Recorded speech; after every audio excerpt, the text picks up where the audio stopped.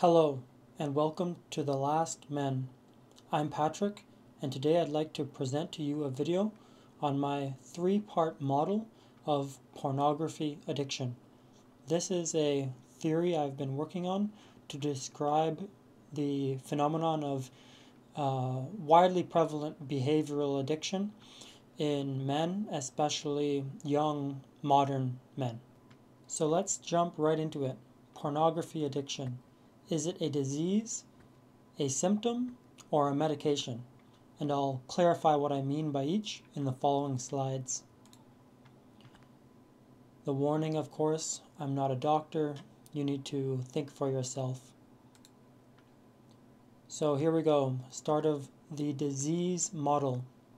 Here's an infographic showing, obviously, what a healthy brain scan is supposed to look like, comparing a brain of a heroin user and a porn user. So you see similar signs of pathology in both addicts. The disease model. So now we're looking at pornography as a disease in itself, and the main mechanisms through which you could describe the behavioral addiction as a disease in its own right is basically through the fact that it is exposure to a supernormal stimuli. That means you are experiencing something beyond what you would find in the normal range of human experience, and therefore your brain is having to adapt to compensate for this exposure to extreme stimulus. This results in some of the commonly known adaptations of basically a choked out prefrontal cortex. That's the region towards the front of your brain responsible for making good choices and planning. Another part of this is dopamine desensitization, and if it gets bad enough, the development of a syndrome called anhedonia, which is basically not being able to feel good in response to any normal stimulus. So as a result of watching so much supernormal stimulus, your brain, your dopamine receptors close off.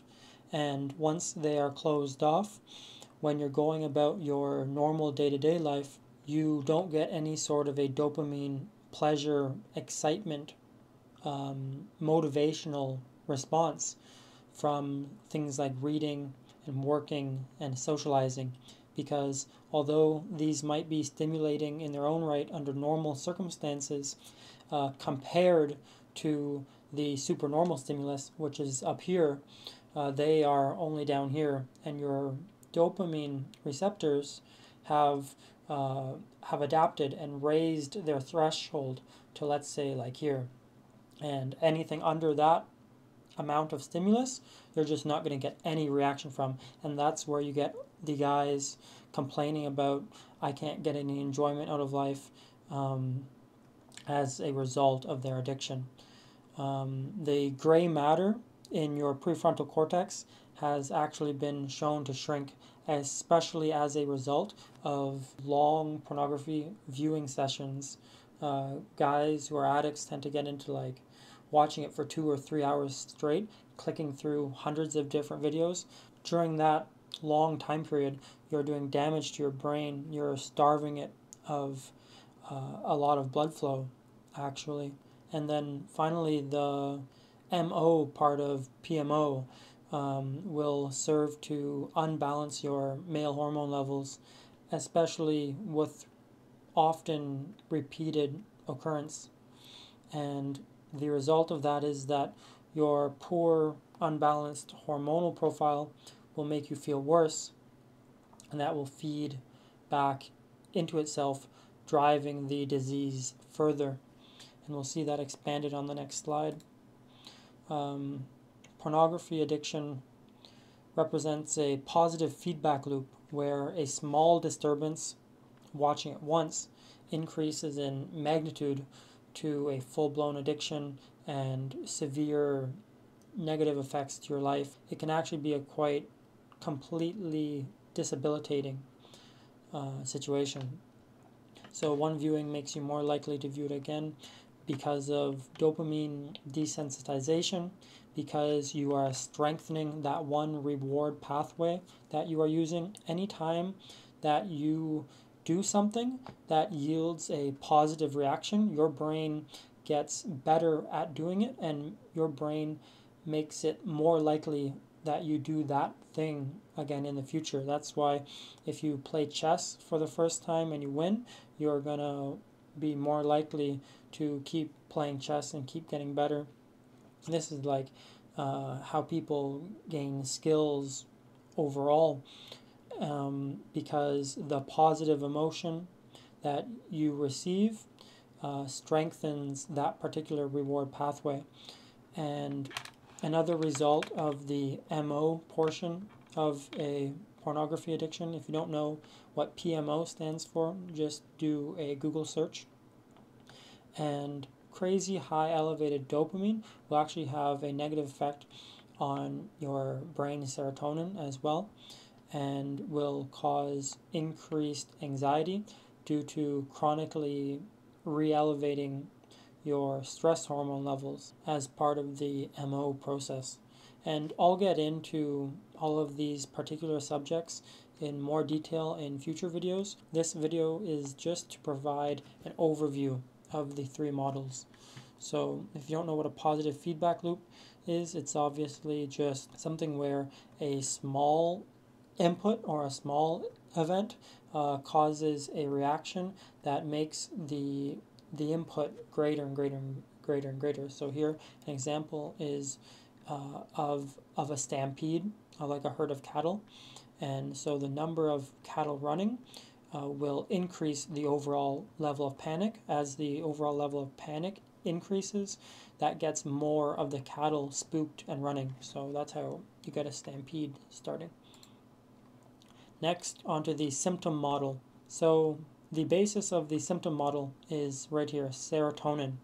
And serotonin, I'm sure you've heard of it, it's a brain hormone commonly associated with feelings of wellness, and common treatments for depression are actually normally selective serotonin reuptake inhibitors, which basically make it so that the last bit of serotonin you have in your brain, the small bit of serotonin you have, is able to kind of keep bouncing around in your brain instead of being used up and then you just have no serotonin activity going on.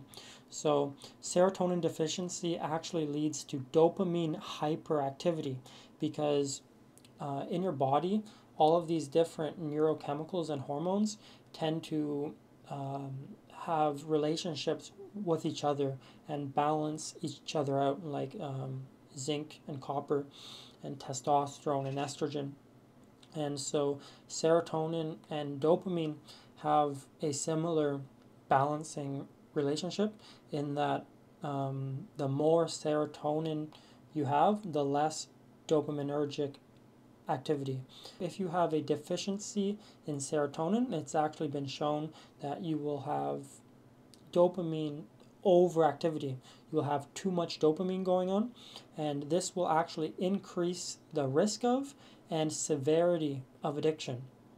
So we'll see here with these arrows that serotonin goes down, your ability to delay gratification goes down, and your sense of well-being goes down, and dopaminergic activity as a result goes up, because serotonin is like the safety check on your dopamine levels, and when there's no serotonin there, dopamine is free to both increase and be more biologically active. Dopaminergic hyperactivity is associated with impaired decision making and impulsivity. So you'll see here that if you have super low serotonin levels, you might be especially at risk for addiction, because when you have dopamine hyperactivity, anything that feels good or anything that is rewarding feels even better and feels even more rewarding. So something like a supernormal stimulus To a normal person, it might feel great, but to a person who has dopamine hyperactivity, it's going to be like indescribably amazing. Obviously, it's a lot easier to get addicted to something that feels indescribably amazing than it is to something that just feels great, especially if you also have a lowered sense of well-being in the first place, because when you're walking around all day feeling bad, suddenly you find something that feels like super indescribably amazing, you're obviously going to start to get geared towards wanting to repeat that thing that made you feel so good. Why might you have low serotonin? And if you search this up online, they'll give you a lot of potential reasons why, but actually the main reason why, I think, is because of this L-tryptophan to NAD pathway you'll see on the right here. And this might seem super complicated to you if you don't have a background in biology and chemistry, but basically NAD is the active end result of niacin. Niacin, you've heard of it for sure, but you've heard of it as vitamin B3. And what vitamin B3 does in the body mainly is that it's converted into NAD. And NAD is essential in the ATP energy system. What happens here that would cause low serotonin is that L-tryptophan is an essential amino acid. If you're like a gym guy, you'll know that these are amino acids that your body cannot make. L-tryptophan is one of these key essential amino acids which you must take in through food. Your body cannot endogenously synthesize it. So what happens here is that L-tryptophan can be used to make serotonin. L-tryptophan can be used to fuel muscle protein synthesis. L-tryptophan is used for a bunch of things in the body. The problem is that it's not a problem, it's a great thing from an evolutionary survival standpoint. But the issue that I'm basing my theory here off of is that in order to get NAD, if you don't have enough of this niacin, your body can kind of as an emergency backup measure produce nicotinic acid from L-tryptophan. And this is great, but the problem is that this NAD pathway is very inefficient. Typically it takes 60 milligrams of tryptophan to get 1 milligram of niacin, and like the average person's diet is only like a gram of tryptophan per day. So getting niacin from tryptophan is not optimal at all, because again, 60 milligrams to 1 milligram of niacin.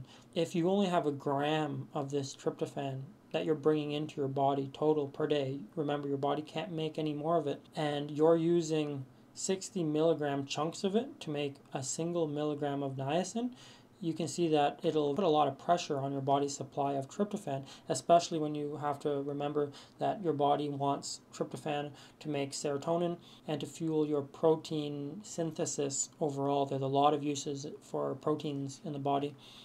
And also the problem with using this pathway is that in order to convert tryptophan to niacin, your body actually uses quite significant amounts of vitamin B6, vitamin B2, riboflavin, and iron.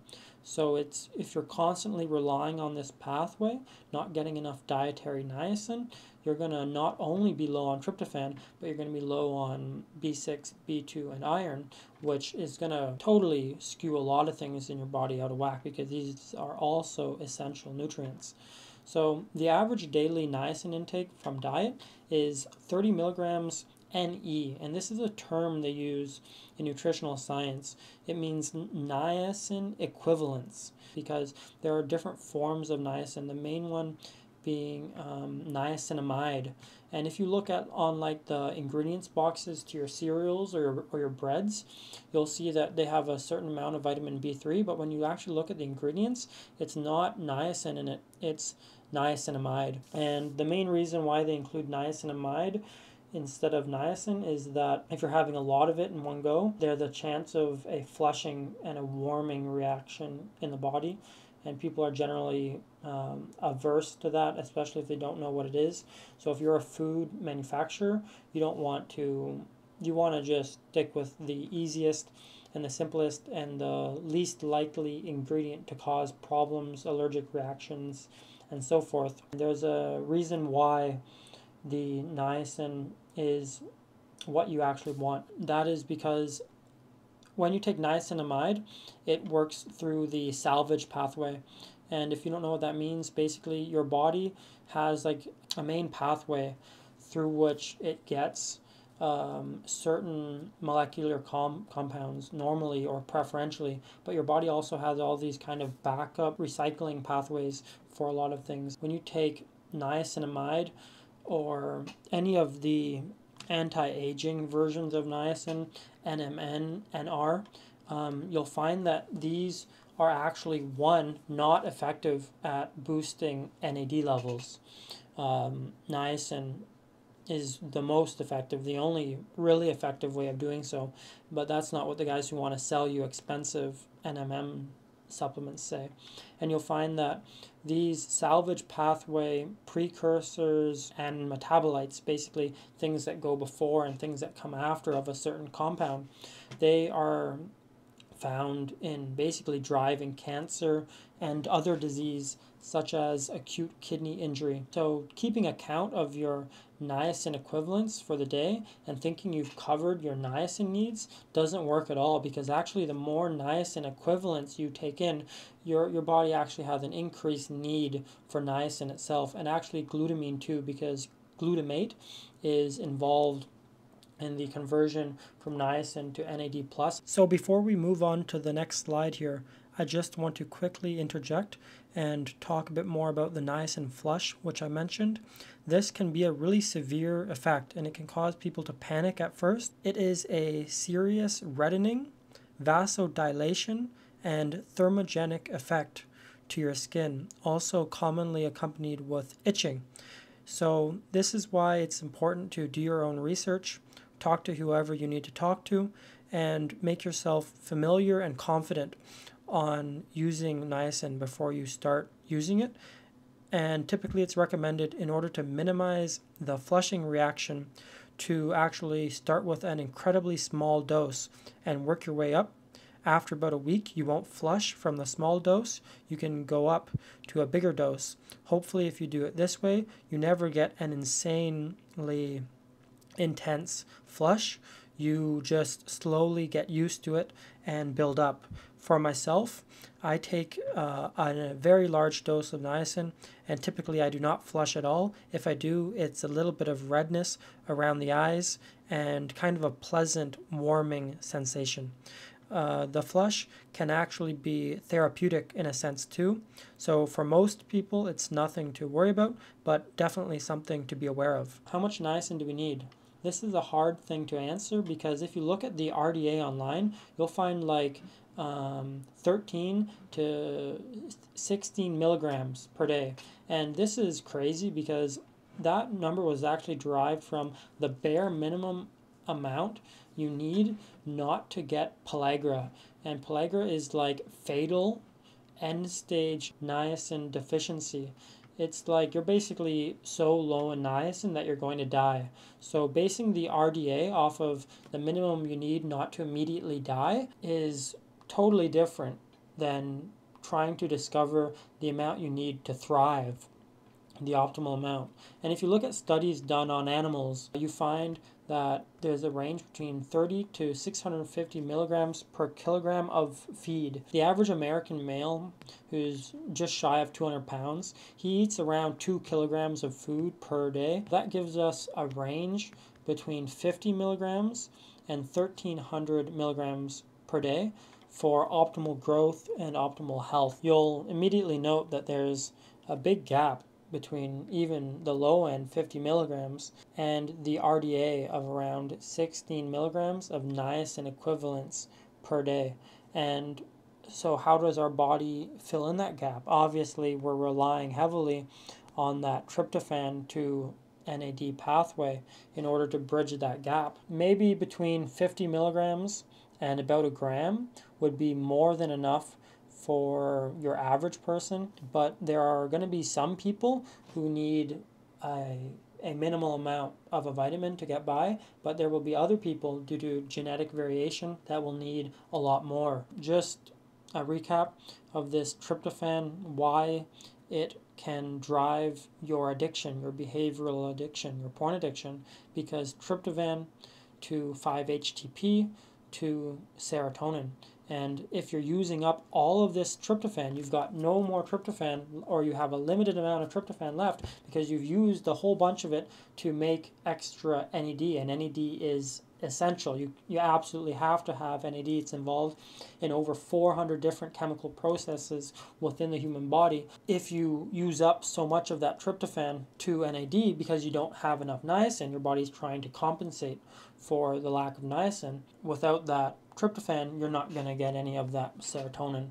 And that's where your serotonin is low and your dopamine is too high. You're going to be feeling bad all day long. You're going to be looking for something to make you feel good. You're going to be really susceptible to those addictions because your impulse control has gone out the window. When niacin deficient, how can tryptophan be available for conversion into serotonin?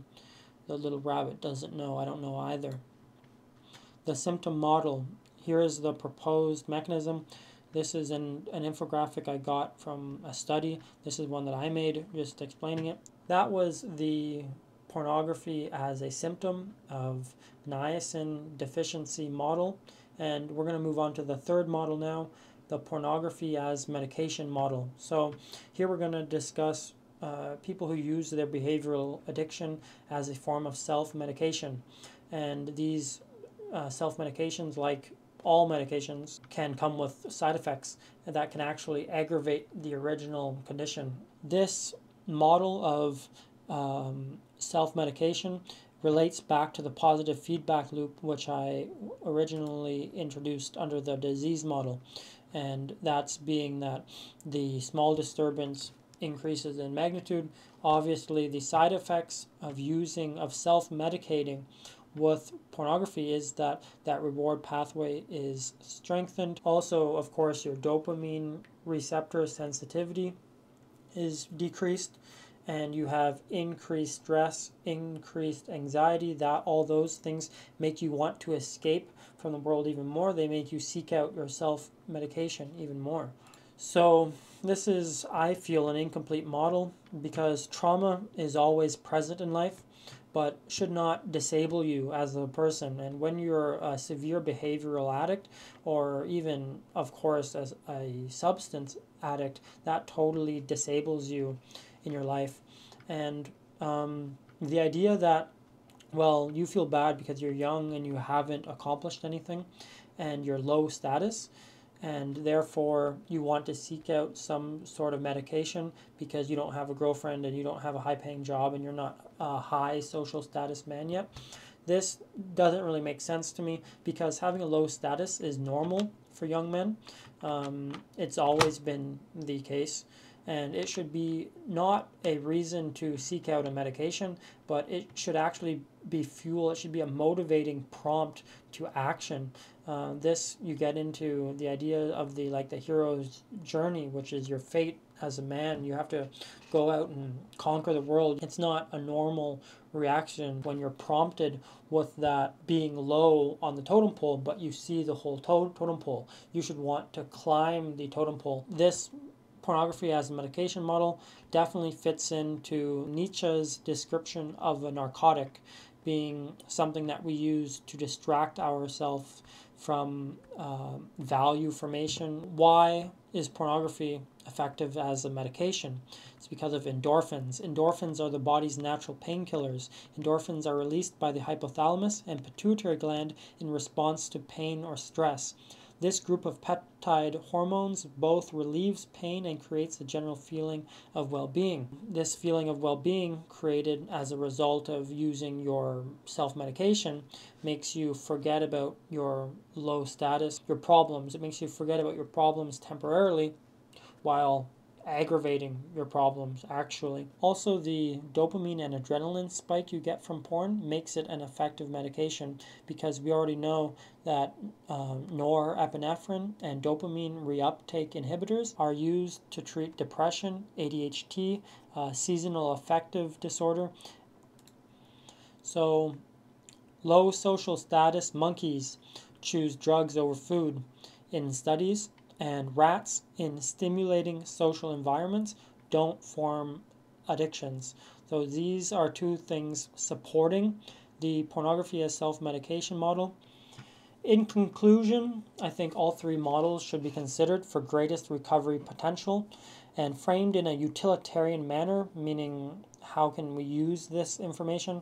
Understand that seeing any erotic stimulus enters you into that positive feedback loop. So even something like social media, you're seeing all these girls posting their attractive pictures and stuff, will trap you in that positive feedback loop, will make it very likely that it builds and builds and builds until you're a full-blown addict and you don't know why or how you got there.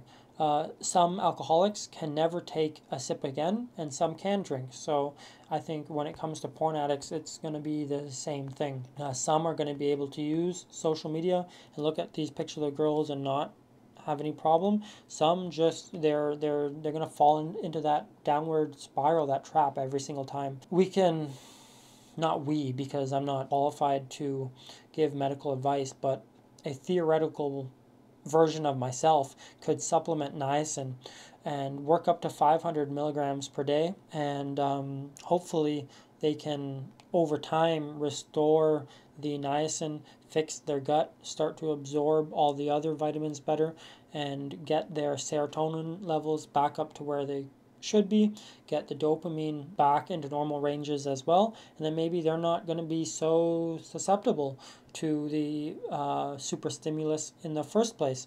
Maybe they're going to have a greater sense of well-being, and the whole situation is going to be a lot easier. Finally, determine your values, obey a sensible life timeline. I think a lot of young guys now, because of the influence of society, kind of have that flipped backwards. They think it's a priority to mate first, meanwhile they haven't mastered their life yet, right? So and when they think that the first thing that they need is a mate, obviously they're going to feel that the porn, the artificial mating is an attractive thing, because they think it's something they need in order to be a man, right? And really you need to master yourself, master your space, and then you can consider actually mating. This imbalance in your values, I think, can really feed into at least the initial susceptibility to an addiction like this. And there we go, the video is done. Please like and subscribe. Like I said at the beginning, I want to make more videos like this, and I want to expand on each of these individual models. So please comment if you notice any shortcomings in any of my speculations or theories. If you have any personal experiences which can add to this discussion, or if you simply enjoy the content, please, I definitely appreciate comments. And please also ask any questions. I'm very interested in this subject, and in the subject of optimizing our health and our lives as men overall. So I'm always happy to think and to expand my knowledge too. So please ask questions. I'll definitely respond to all of the comments. Thank you for watching, and have a great one.